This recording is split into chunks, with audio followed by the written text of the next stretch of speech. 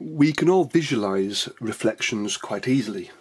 When we look in a mirror, we see a reflection. When we imagine butterfly wings opening out, again, we imagine reflections. It's the same shape, but flipped over. Now, at grade C at GCSE, you must be able to reflect shapes in lines given by equations.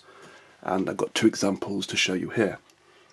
Now the first one, I want to reflect this shape in the line x equals 1.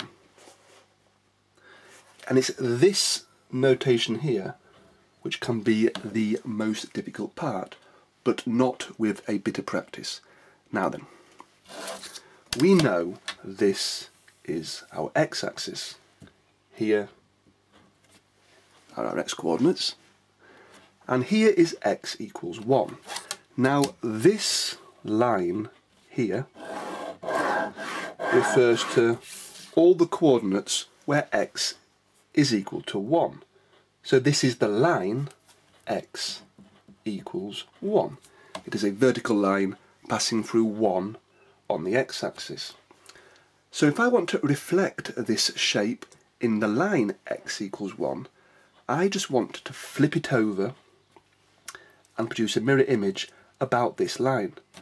And it's as simple as this.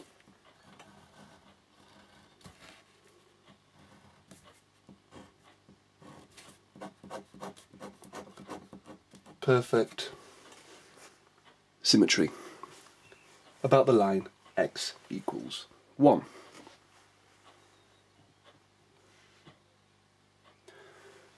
The second example asks for a reflection in the line y equals -2.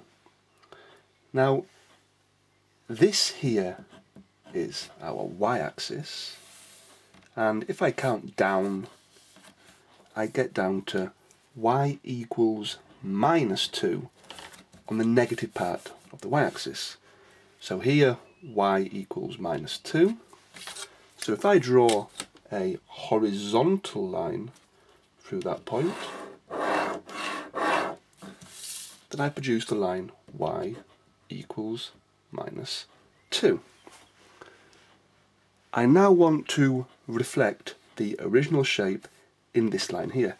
Now, unlike above where the shape touched the line of symmetry, here there's a gap. And basically the whole shape gets flipped over, but it must always remain the same distance from the mirror line. And it's not difficult, but let's look here. These two corners here are 1, 2, 3, 4 squares away from the mirror line. So when it flips over 1, 2, 3, 4, they end up being down here somewhere. So there were 4 above, so they become 4 below. And that's the equivalent point of the graph. So now I just have to construct this L shape, keeping it the same size.